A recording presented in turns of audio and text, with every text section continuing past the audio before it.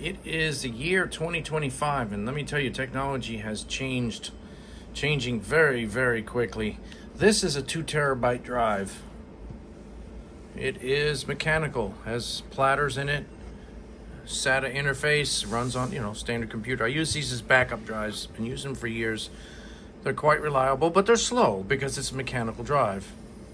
But these are recoverable. If something breaks, you can take the platters out and recover it, although I have a ton of drives for my backups at work. Now, as in comparison, that is a 2 terabyte micro SD. 2 terabytes, same size, way different technology, way faster.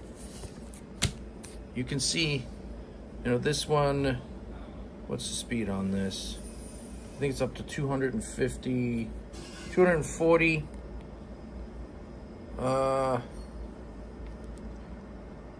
megabytes per second for read and 140 megabytes for write.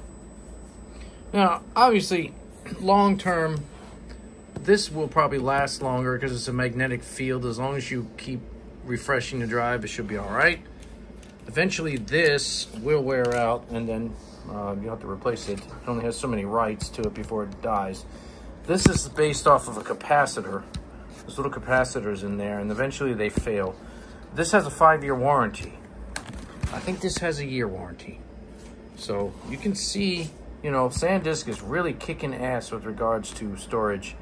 So this thing can go in your phone, your tablet, drone, whatever takes micro SD, your camera, micro SD cards. I plan to put it in the side of my MacBook.